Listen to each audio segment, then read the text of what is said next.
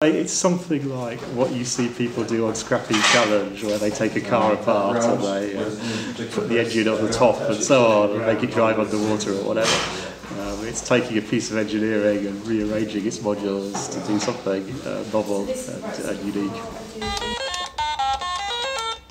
See, so it's got a nice tone, it's got little tunes, some pretty mental sound effects. It's a disregard for warranty stickers. Yeah. And put it in its simplest form. The way we've been brought up with electronics is that it has that sticker on the back that says, if you open this case then the world will end. And in a lot of cases that's not really true. It's a big lie. No user serviceable parts inside is basically, if this breaks you've got to buy a new one.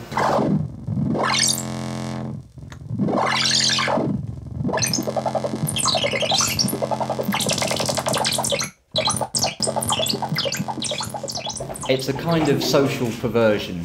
So it's a bit like, I don't know, knocking on someone's door, not just running away, but like leaving a mannequin with their face on it. You know, being a weirdo with things that don't understand themselves.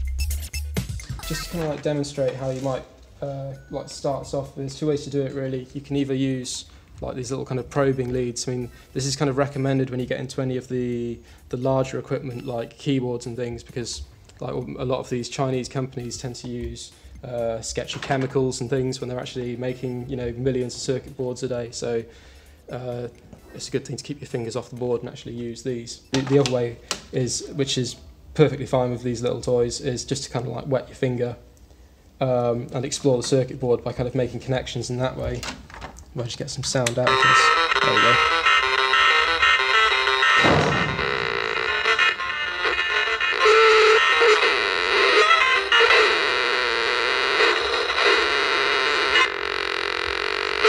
So immediately we're hearing some pretty garbled stuff.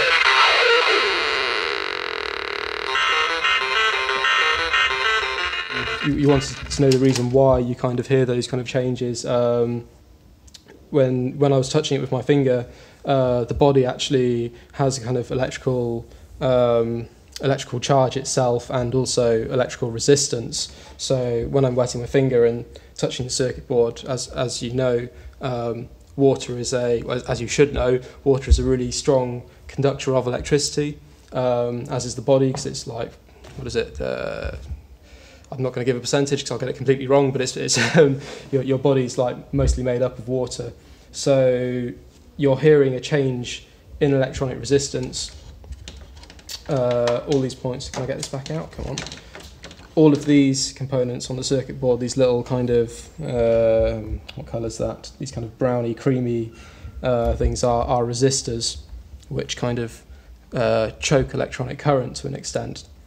And like I said, your body also holds a certain resistance. So when you're kind of crossing these points, you're essentially you're adding or taking away from the resistance of the circuit. This for instance plays back these little crappy guitar samples at a certain speed, and there might be a resistor in there which is actually controlling the speed that plays back. In fact, I'd say there is a resistor in there which controls how the speed plays back, as there is in most of these toys. And if you can actually find that specific point and you can cross it with your finger, with your saliva, then you're going to be able to alter that.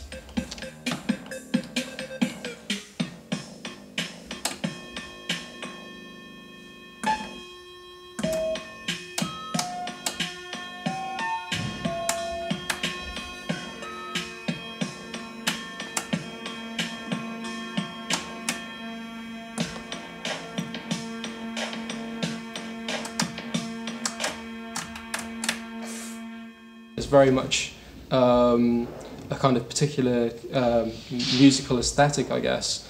in wanting to find that new sound. You know, I basically I was really into the sound of things going wrong. I was really into, like I said, glitch music.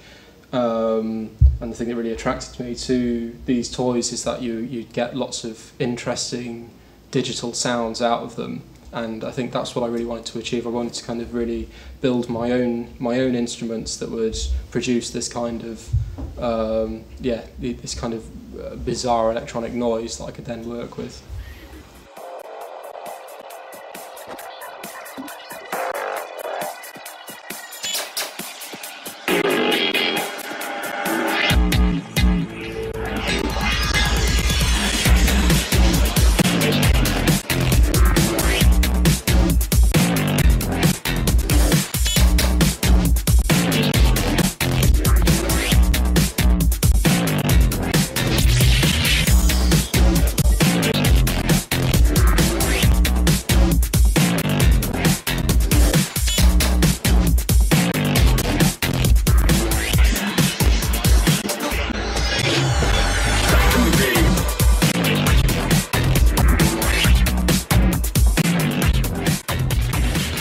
It means a way to play around with electronics, experiment with new sounds and new ways to create new sounds out of old things.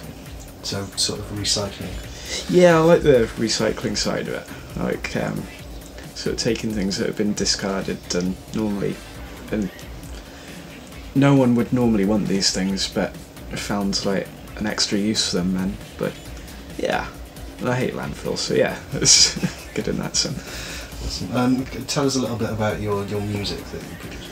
I've been producing dance music for quite a long time, maybe 15, 16 years. Releasing as Kickflip at the moment, doing breakbeats on that sound. That came out garbled.